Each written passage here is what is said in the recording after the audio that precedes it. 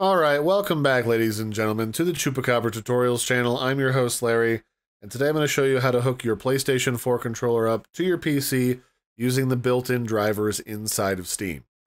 So to get this to work, all you got to do is open up Steam, make sure it's up to date, then go to Steam, and then go to Settings. Inside of the Settings panel, you've got these big list of different tabs here on the left-hand side. Go down to Controller, and then we have two options to connect our controller to our PC. The least laggy way is to plug it in with a cable, so that's my recommendation. If you'd like to plug it in with Bluetooth, open up your Bluetooth settings on your Windows PC, make sure it's turned on.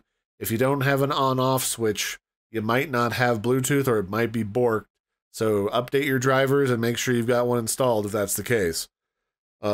From here, grab your controller, press and hold on the PlayStation logo button in the center between the two joysticks and the share button until the backlight starts to strobe like you're at a dance party. Once it starts to blink rapidly, click on the Add Bluetooth or Other Device button here at the top. It's the big plus. And then a little black pop-up will appear. Click on Bluetooth at the top, and the PlayStation controller should show up as wireless controller. It's super generic, and I wish they would label it, but they don't. Up there it is, so we'll go ahead and click on that, and that'll allow us to pair it. Then we're done. You should get a bunch of little, like, dings and pop-ups in the corner of your screen to be like, Windows is like, hey, you've got a new device, and we're getting it all set up for you, champ.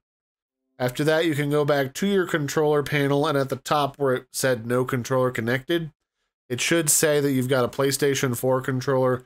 Or if you're in the case like me, I named it forever ago in big picture mode, and it's called Larry's Swanky PS4 controller now. So the main settings to worry about here are turning on or off the game rumble. You can test the device inputs to make sure they're all working here in the testing panel. This is great for making sure your controller is functional, and if there's something weird about it or something's behaving funny about it, this can tell you if it's the controller or some kind of software having problems on your computer. Because controllers wear out. It's good to know if they're screwed up or not.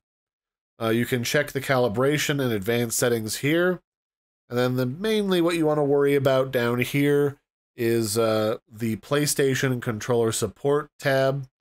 This is a little pull-down tab that has three options: not enabled, partially enabled, or fully enabled. This is what controls how much of your PlayStation controller gets to pretend like it's an actual PlayStation controller. So starting out with not enabled, this will treat your controller as a generic USB or wireless controller. It will use the Steam inputs to translate all of your controller's inputs into Xbox controller inputs, and this is the one that is the most compatible with all games.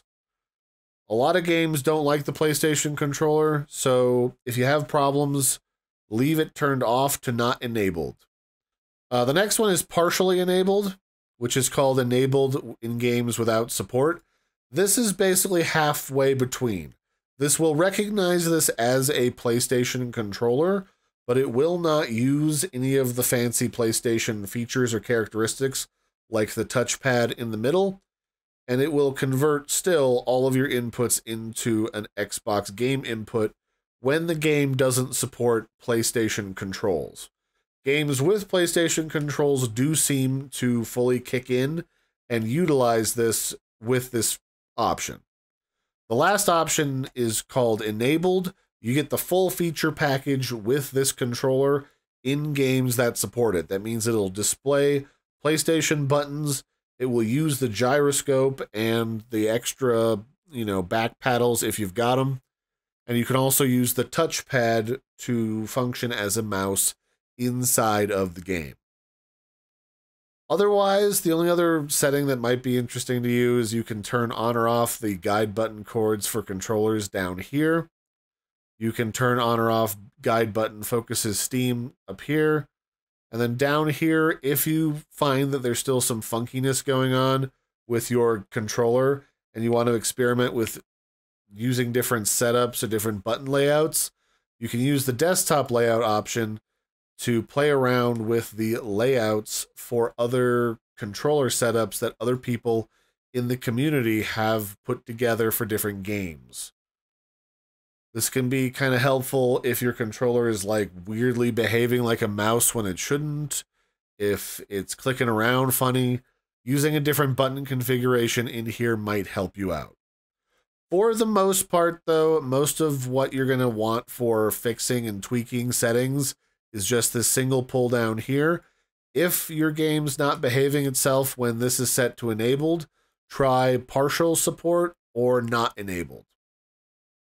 I usually run around with partial support, but in games like Helldivers, you can get away with using enabled because it does in fact support a PlayStation controller and it tells you on the game screen itself. So that'll be it for this one, ladies and gentlemen. This has been how you hook up a PlayStation 4 controller to your Windows PC using Steam. Most of it's pretty automatic, so that'll be it for this one. Have a good one. Don't forget to do the like and subscribe thing. I will try to answer any tech support questions you may have in the video description below. And that'll be it. Bye, everybody, and have a good one.